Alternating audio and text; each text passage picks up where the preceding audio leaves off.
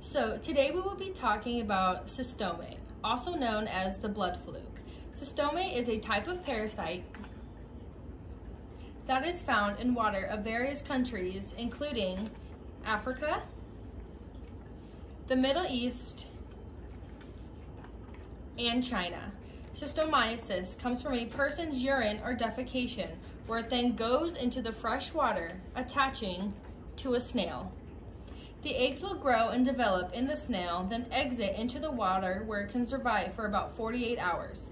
Someone entering the water for bathing, swimming, or washing can come into contact with it. The parasite develops in the blood vessels of the host. At maturity, the male and female produce eggs, which are then passed through the urine or the stool.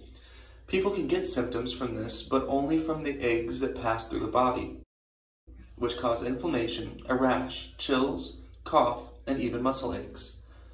If not treated, it can go on for years and cause long-term damage such as an enlarged liver and even bladder cancer.